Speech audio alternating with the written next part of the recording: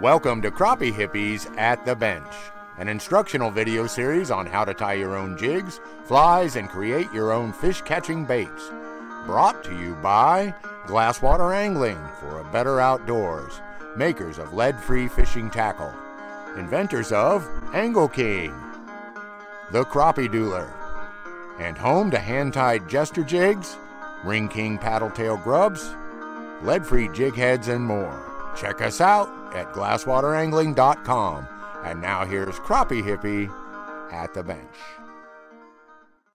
Hello everybody and welcome to Crappie Hippie at the Bench today.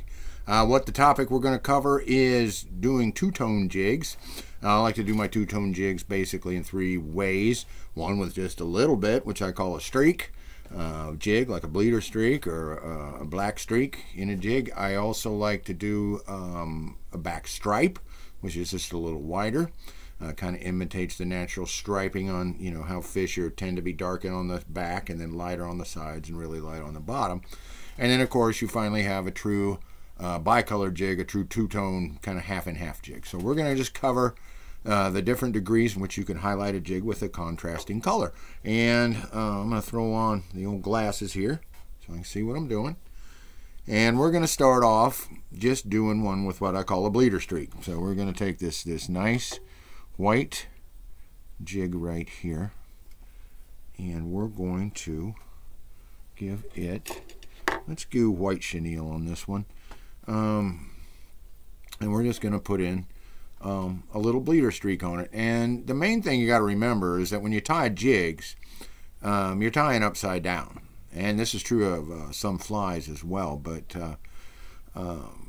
so as you orient yourself on the jig, remember that this is actually the belly and this is actually the top, the back, and so that's how you tie your materials. Generally go on from dark to light because you want that dark color, because you never, a bird or what have you, another fish or whatever that's looking down is going to be looking at the bottom of the lake, and the small fish want to blend in with that. And when a fish is looking up from below, the belly is light, so it'll blend in with the clouds and the sky and the sun and make them harder to see that way. Okay, so what I'm going to do is just take a nice piece of red marabou, and I'm not going to rip the whole side off of here. I'm going to just take about that much. That's all it takes. You got to remember that I'm going to take about like that. Okay, because you got to remember that the fish are a lot closer to your work than you are when they're doing their work, and therefore, okay. So see, I want that no longer than the length of the entire jig, and I'm going to make it just a little shorter actually, because it's cold and we're doing a lot of cold water fishing, and we're fishing off the boat slips and such, and then you just kind of want to roll that around just a little bit, and I'm gonna get rid of this here with a little snippety do. And okay, so there you got your bleeder streak on the back. And all we're gonna do now is fill it in with a really nice white jig, and this time I'm, because this is the main body color. Okay, see how this is cut off in here? Alrighty, I don't like that, and I'm not going to use that. I'll use that for something else. I want these nice pointed fibers up in here, and I'm going to grab a big bunch of them, and I'm going to bring them together. And I'm losing some good stuff here into my lap. I'm going to pick up and shake out anything that's come loose, and worry about that later. Okay, and look at that, and I got a lot of material there. I'm going to bring it in a little tighter. Cut that off. I'm real OCD about gathering up stuff that falls in my lap. I'll put these little fibers in here too. Okay, and I'm going to go ahead and tie these in, but I can tell you right now I'm going to be tying some more in, because this isn't enough to make the kind of body I want to make on here. Whoops. Bumping cameras. And we'll see how this goes.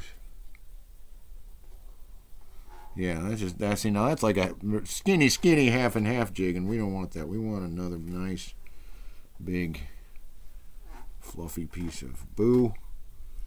We're gonna get that right now.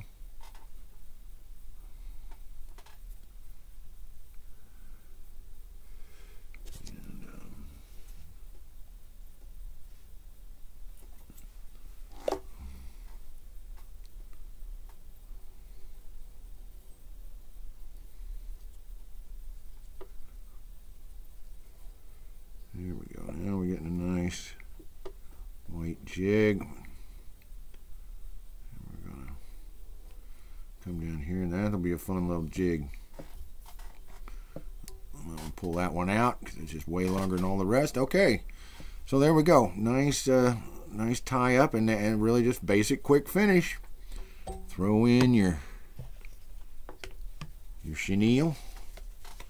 And if you're new to the channel, well, you know that I don't, I always buy medium chenille. I do have some fine chenille also, but mostly I buy 90%, 95% of the time I'm just buying medium, because I can get, works the best, you know, I can make it work in so many situations. Anyway, on a 16th, sometimes I'll just tie it kind of skinny. And I probably should have tied this one skinny since I left the tail kind of skinny. But you know me too, I like to wrap. Now you've got to pull that tight. You want that chenille to be tight. And I like to wrap off the cards. So I basically have zero waste. But if you want to just cut it off in pieces and do it that way, it's actually a lot less hassle to do so. So anyway, nice, thick, juicy looking body on that one, and we'll trap it with the thread, and that's our chenille, and we got that one done. Then we grab our Sally Hansen's here, which is just Sally Hansen's Extreme. You can use Sally Hansen's Hard as Nails, whatever, but Sally has the best. At least that's what I read on the blogs, and that's a lot of my friends use. And some people say, oh, you can just use anything, and you probably can, but my golly, Ms. Hansen wouldn't be so successful without us Fishers also buying her nail polish. 1, 2, 3. See how I'm just twisting over, okay? And I pull it down. And then I'm going to do a little extra. My jig's trying to slip, so I got to, and I'm rocking the entire table.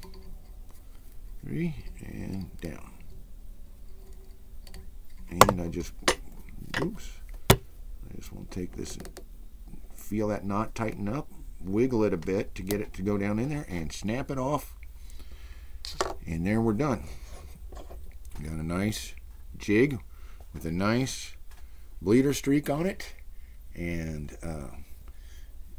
that'll look like a fish that's, you know, lost some of its skin, or it's bleeding out its gills, or its gills are flared. But anytime there's red involved, they tend to want to go nuts. Okay, now we're going to fatten it up. This is a pattern I call Peppermint Candy, and it's red and white. You can't go wrong. It's classic, classic, classic. So I'm going to finish this one with red chenille. So I'm going to take this here, and I'm going to start this up. And do the usual. Down we go. Down we go. Wrapping that tag in, then a little ways back. I'm going to start my boo somewhere in there. And got that like that. Okay, and now we need more red. So I'm going to get a new piece. So now we're not going to just grab a little piece. We're going to grab a pretty good sized piece. About like that much. Okay. And we're going to get a big red back stripe like this. Really going to turn them on. You know, this is one of the days where they're running school fish, or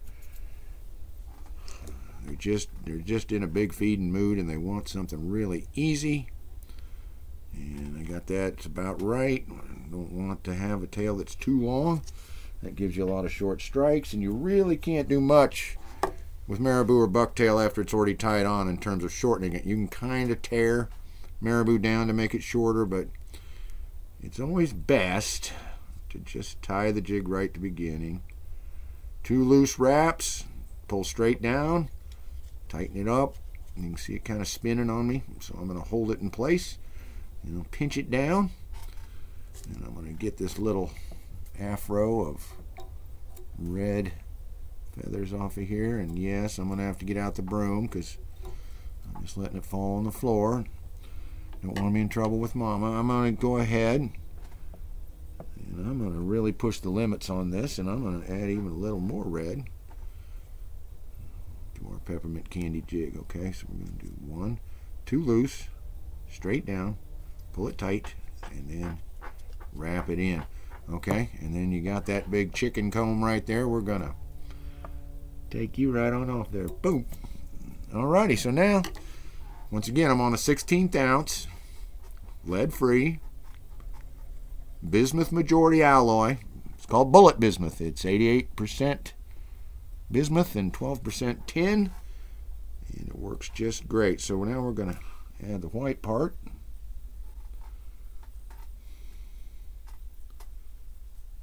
And we'll get that. And we want more white than red. Otherwise, we're making a bicolor. But we're going to make kind of a fat jig here, and that's going to be fine. That's going to be fine.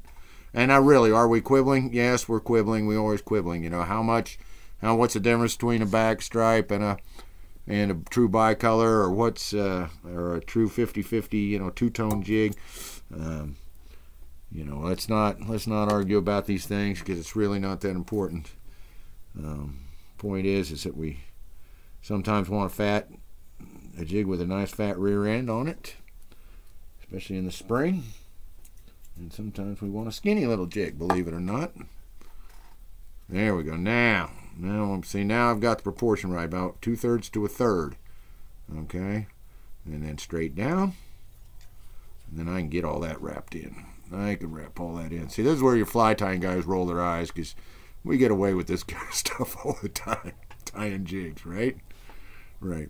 Okay, now I'm going to pull this really tight, and I'm going to come back down here, and I'm going to do a hitch just to keep it from, try to keep it from spinning around on me, because that's your main problem if you get too much material and you haven't tied it nice and tight. So now I'm going to go ahead and put in the red, and I think because I have that thread so built up, and I'm not going to do a down and back body. I'm going to do a one-time down body. So I'm going to come down here till I'm basically even with that hook point. I'm going to take my red. Now this is a nylon. It's a little bit smoother, a nylon chenille. It's a little bit smoother than, say, the rayon, which is what this is. That's your standard. They're both really inexpensive. This is the original kind of what I learned to tie on, rayon. It's a little more, I don't know, twisty and textured and so forth, but there's nylon is perfectly fine. I like it perfectly well, and it does a great job. So get what you can get, because I got nylon because the guy was out of rayon and I needed some red chenille, and by golly, I'm just going to get the nylon. Why not? Okay, so tie that in, give it some good wraps, bring down, and we'll let her hang. Okay, and like I say, I like to do this. Take it around, and now hold on to your tail, but pull that tight, because that is what is going to keep your chenille on there and make your jig last. We talk about how long should they last. We usually lose them before, but if we don't lose them, 50 to 100 fish is what I want my jigs to hold up at. Okay, so you can see that's a nice even body on that one. And see, all I did was 3 wraps, 2 to catch it and 1 extra to hold it all together. And now we got a beautiful, very effective, old-timey, amazingly wonderful peppermint candy jig, and we're going to finish it off just like we always do. Oops, did I just get lacquer on the floor? I think I did. Glad Mama isn't here right now. I'll give me a chance to get it up here before she comes home. 2. Now you can do, like my friend Kim does, 7 of these around. And that's all he does, and he's done. But I put in 3. And then I come back and use the underhand method, where I do it 1, 2, 3 twists down here, and 1 more over the top. And now you want to wiggle your thread down in there, break it off, and it seats right down in there, and there you go. Now you can see that's a lot more material on there. It's a lot more material on the jig. It's a super fun pattern. It's one, if I only had $1 for every fish I've caught on a peppermint candy jig, I'd take you all fishing. We'd all go down somewhere fun. Alrighty, peppermint candy jig right there, bleeder streak jig, and I'll be right back in a minute with the true bicolor jig. Alright, I'm back and had a little sip of water, and let me get back in my power goggles here, see what I'm doing, and let's make a true bicolor jig, and let's make a fun one now. Let's make a real bright, nice, fun one. I'm going to take this blue jig head, and the only powder paint I have is metallic blue, so when I want this cobalt blue, this royal blue, whatever you want to call it, I have to use fingernail polish. So I get out my 281, which is a tin alloy, tin majority. It melts at a real low heat, and then I just do them with some nice fingernail polish. And once that dries, first I do a white coat, then I do a color coat, then I do a vinyl coat. And yes, if you keep dibble-dabbing around on here with vinyl, you'll make that nail polish break down and have a mess. But if you just dip it and take it out and let it dry, it'll be fine. Okay, so you got to be careful combining chemicals and materials, but this is one that happens to work, and happens to work really, really well. All right, so we're going to get the blue, and I need some pink chenille, and I'm going to use this coral pink that I've got. I like it. Or I could use a piece of pink yarn. You know, I'm going to change my mind here.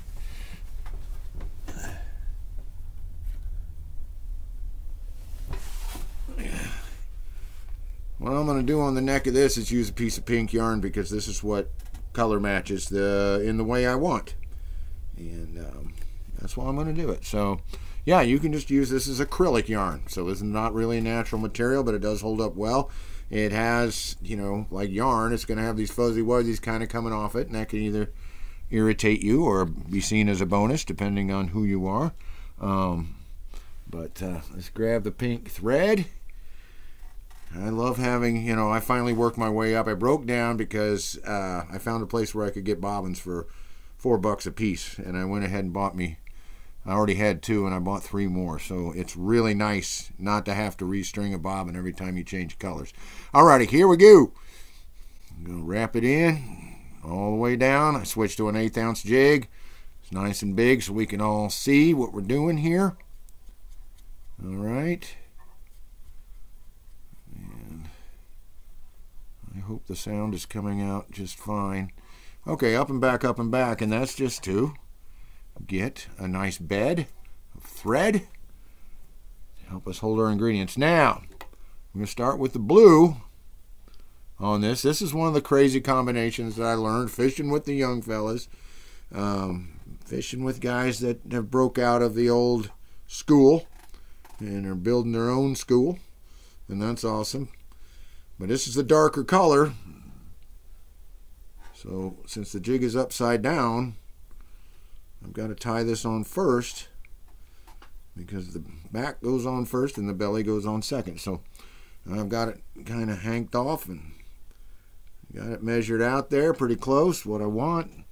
Don't want it any longer than the overall hook shank. I have a jig that's about just like that. Alright, and we'll go 1, 2 loose, straight down, tie off. Okay, yeah, you don't need the rest of that blue on there. I think so. Alright, now I do not know what or why this combination, pink and blue, works so darn good, but it does. I see a lot of guys using it, and they swear by it, and it's in everybody's tackle box these days, including mine. I'm not afraid of new stuff. I'm not one of them guys. Alright. I like to experiment. I like to try new things. I think there's always room for the next generation to come along and teach old dogs new tricks. On the other hand, I think it's a terrible mistake to just assume us old dogs don't have anything to offer, because we do. And we're real glad to offer up. A lot of us, most of us. I know there's some old farts that wouldn't give you a bit of information if you begged them, but most of us are pretty easy going with it, because what the heck. People shared information with me. People taught me. People helped me out. Why the heck wouldn't I help people out myself? That wouldn't fit with my personal philosophy. Okay, now I got some pink, and notice how this pink, didn't get hit with a dye near as heavy as this pink over here. So I'm going to get fancy, and of course start with the darker pink, because the jig gets lighter as it goes towards the belly. So we're going to take this wonderful pink I got right here, and I'm going to take this pink piece right here, and I'm going to cut it off. Now this isn't the nicest piece of pink in the world. It's got some short fibers in there, but that's okay, because we got a lot of feather going on this jig, and we will use those to plump up the overall. But I will put on some more boo on here, and so those little, and if they really annoy you can just kind of pull them out. But since I'm gonna put on another hank of pink, and it's really spiky and pretty and wonderful, I think I can get away with using some of that boo that got cut kind of funny when they cut it. Yeah, I think that's all gonna go together. Look, just Jim Dandy. All right, get that. Yeah. Now we're gonna just throw that in there, just like that, just like that. So we're gonna get that white. Now this white kind of stuff, we're gonna have that facing up. Okay, and that's gonna. Is it gonna look more natural? Well, there's nothing natural about a blue and pink jig, really. But we're still going to follow the rules and give it a big, full, beautiful pink belly and a nice, full back tone. So see, I've got about an even amount of each one on there. Even amount of blue, even amount of pink. And that's true bicolor two-tone jig. Now this thing is too darn fat for me to wrap off of this, and I got this for cheap. I got this whole thing for $1, I think. So I'm just going to cut it. And I'm going to cut it plenty long, because I'd rather have a piece in the scrap bag than run short and have to tie in another piece. Not that that's a bad thing, but it just irks me to no end to have to do it. We're going to take this yarn, and yarn's neat because you can untwist it and you can twist in different colors and you can do all kinds of stuff with yarn. Some guys don't like it, but I think it's fun. I think it's fun. I don't use it exclusively because it is different than chenille, but once again, you're talking about a different texture, a different look. And then we can pull that tight. Just that's one thing about yarn, it's going to really pull tight. It's really going to stay on there. It's really durable. Acrylic is super good, and that body weight isn't sending me. I can go back down.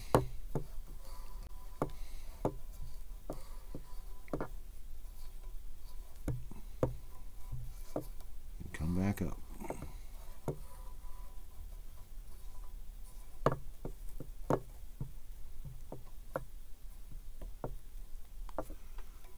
Alright, boy, I almost ran out, didn't I?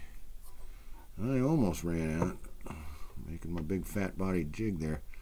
I'll pull that down tight. Pull that tight that way. Alright. We'll get rid of that.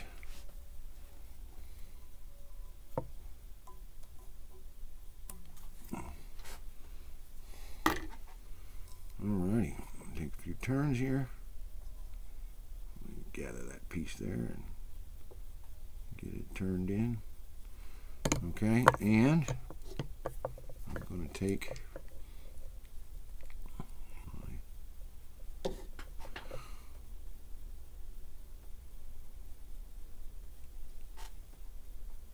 cement. Go in, go in, go in. And then 1, 2, 3, 4. 1, 2, 3. And I'm going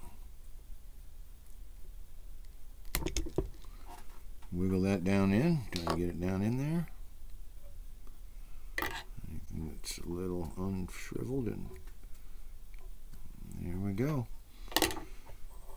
And there you have it. Okay, got a nice two-tone jig. We got a few things here that we might want to just shorten up just a little bit, but there it is. Almost. I got a little more pink in there than I did the blue, but that's a nice jig that's going to catch some fish. It's a beautiful jig, catch you some fish. Alrighty, so that's it. We've done bleeder streak, back streak, and a true 50-50 two-tone jig. So that's how you do it. Those are some ideas on making bicolor jigs. This has been Crappie Hippie. Thank you for joining me today. Tight lines and Valentine's to y'all. Peace out.